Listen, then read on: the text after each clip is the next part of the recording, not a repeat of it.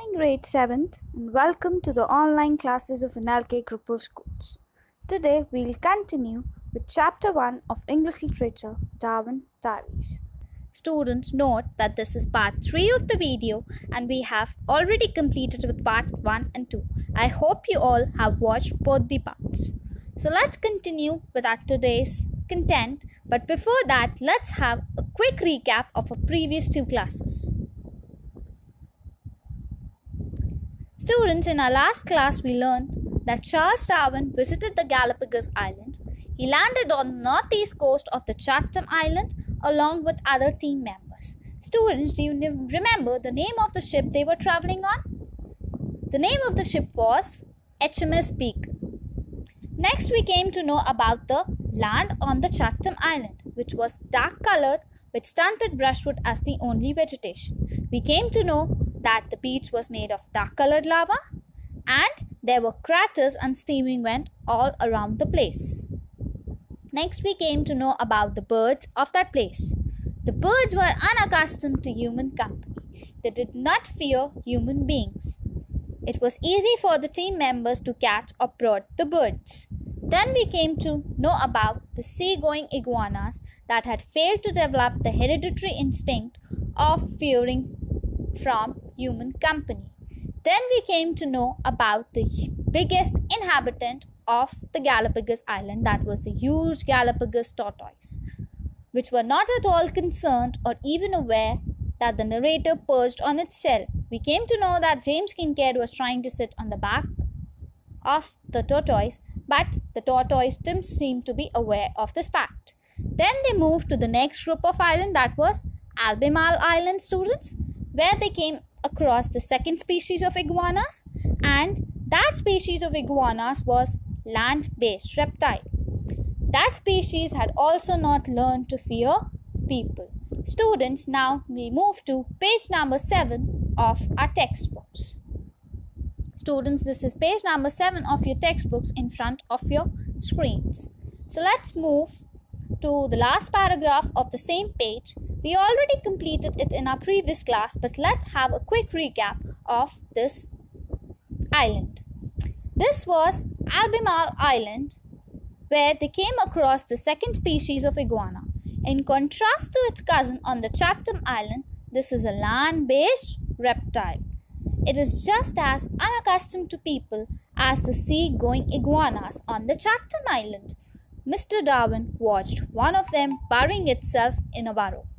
When it was halfway underground, he pulled its tail. The iguanas emerged to see what the matter was.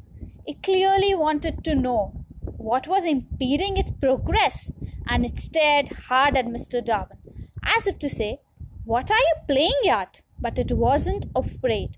It hadn't yet learned to fear people. Student, the narrator from this para is trying to explain us about the sea-going iguana's contrast cousin, that is the land-based reptile, the other species of the iguanas over here. He's trying to tell us when Mr. Darwin was watching one of the iguanas, he wanted to know how will this iguana react over here. So he pulled one of it from its burrow and just noticed what is the reaction of the iguana. Iguana just stared hard at Mr. Darwin, not because it was angry, but just to know why did Darwin do that. This species of iguanas had also not learned to fear people. So now let's move to next page, but before that you can see in front of your screen few pictures of birds. Students, do you know the name of these birds? And why am I showing you this picture? So let's move, and that will help you to find the answer to these questions. Students, this is page number 8 of your textbooks, where we'll come to know about the last group of islands James, Darwin and other crew members are on. That is the James Island. Don't confuse between the names of James Kincaid and the island. This is James Island.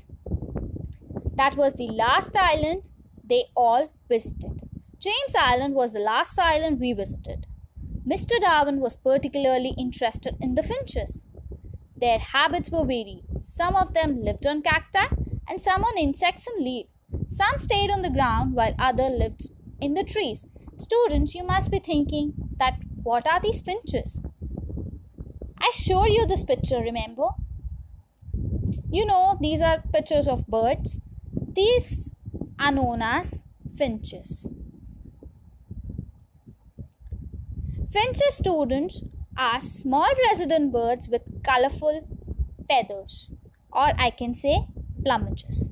So over here, Mr. Darwin was interested in these birds. He wanted to know more about their eating and living habits. For that, he was observing these birds, where he came to learn about that different birds had different habits. Some of them were living on the cactus, while some were living on insects and tree leaves. That means they used to eat the cactus or insect or leaves. While few of the birds were interested to live on the trees and some of them were interested to live on ground. Mr. Darwin had them all sketched. Now what the narrator tells us that Mr. Darwin was so much interested that he sketched all the birds in a sketchbook. Means he drew pictures of all those birds. He would lay out the sketches and point out the way they had beaks suited to their particular diet. Now, he is very minutely observing the structure of those birds, the beaks of the birds and their eating habit. He is making a comparison that if this bird is having a pointed beak, he is eating such kind of food. He is just very minutely making an observation on those birds. Some had long pointed beaks while others had shorter, heavier ones. He sat watching the wildlife and smiled. Now student, he was very minutely observing and he concluded that some of the birds had pointed beaks while some had a shorter one. And do you know why was he smiling while watching the wildlife? Any reason behind that? Think you are watching something very interesting which fascinates you and you are dreaming about something very cool which you like and you want to have it. You also smile. Same way when Mr. Darwin was watching the wildlife. He was admiring the beauty of the wildlife. He was smiling. The reason behind that was just only because he was watching the wildlife and appreciating the beauty and diversity of the wildlife in the Galapagos Island. That was the reason he was smiling. I hope this much is clear to you. So now let's move to the last paragraph of our chapter.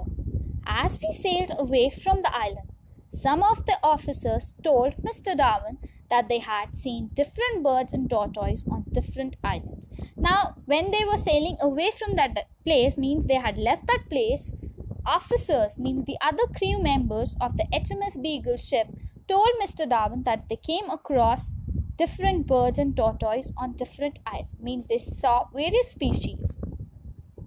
This has provided him food for thought. Now, student, what do we mean by food for thought?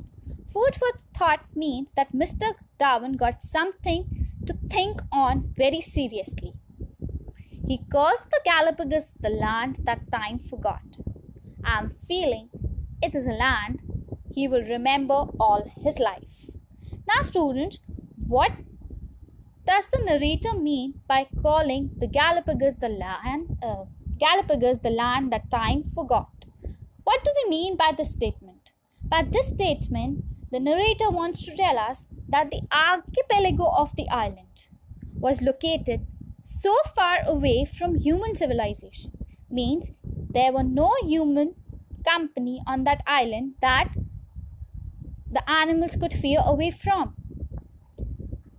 That was the time when the nature was all different from the place we live in. You all have seen in the chapter as it was portrayed to you that the Galapagos Islands are beautiful islands where the species are not at all affected by human company. Today we are living in cities where we are cutting down the trees and all over the place the animals are just could not be found. Why? Because we are cutting the trees and developing the cities. Modern civilization over there is not at all there. Although there is limited vegetation, but the numerous species can be supported. Animals like sea and land-going iguanas, the Galapagos tortoise and the finches were not at all affected by the team of the HMS Beagle over there when they were being observed by them. They tried to get their attention, but the species were not at all scared. Modern civilization over there has not yet been able to establish control.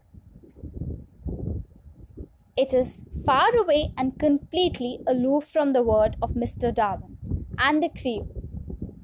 The Galapagos Island and its land, animals and vegetation are a word of its own.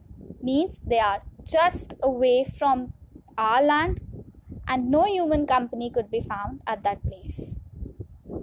Now at the end, narrator says that Mr. Darwin will never be able to forget such a land, such a group of islands in his whole lifetime.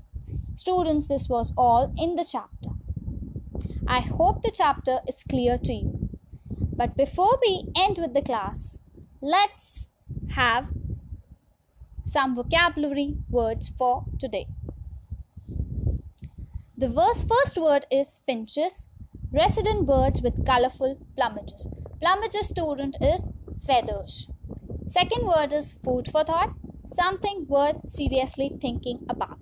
Third word, student, is emerged, to appear or come out of somewhere. We came to know about emerged when the iguana came out of the burrow just to see who was impeding its process. Now, impeding, delay or prevent by obstructing them. Fifth word, student, is sprawled, to fall with your arms and legs spread out in an untidy way. The midshipmen fall in the same way. Now, students, we'll have a comparison between all the three islands we have read about in this chapter. The first group of island was the Chatham Island.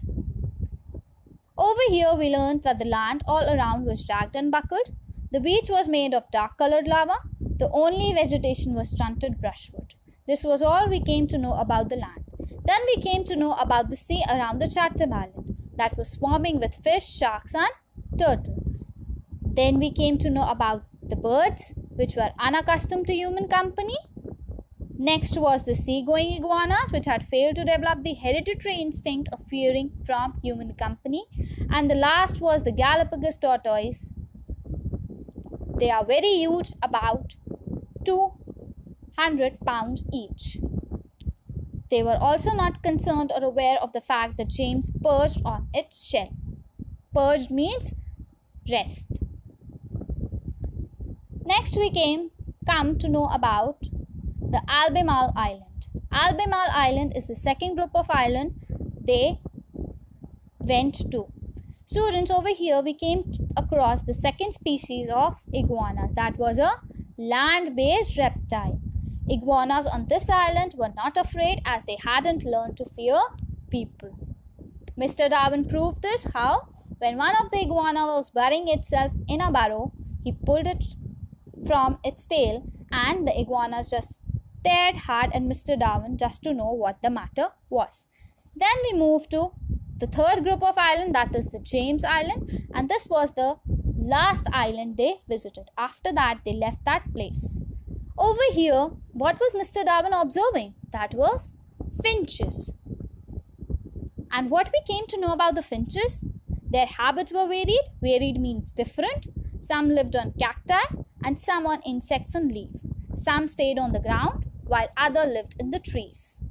Then Mr. Darwin made sketches of all these finches. Mr. Darwin sketched them all.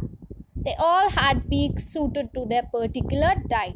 Means the beak of the bird was according to the diet they were consuming. Last we came to know some had long pointy beaks while others had shorter, heavier ones. This was all about the three group of islands they visited.